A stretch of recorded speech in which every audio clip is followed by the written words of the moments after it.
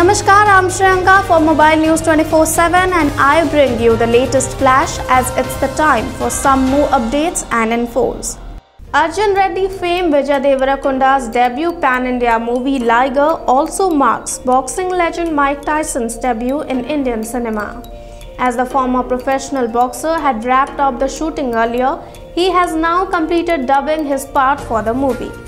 As the same information was updated by the producers of Liger, they had released a short video in which Tyson can be seen walking on the dubbing part. "Thank you very much for being kind to me.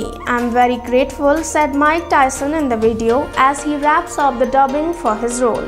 Pan-India star Vijay Deverakonda's highly anticipated film Liger was done with its shooting part and post-production work is presently underway.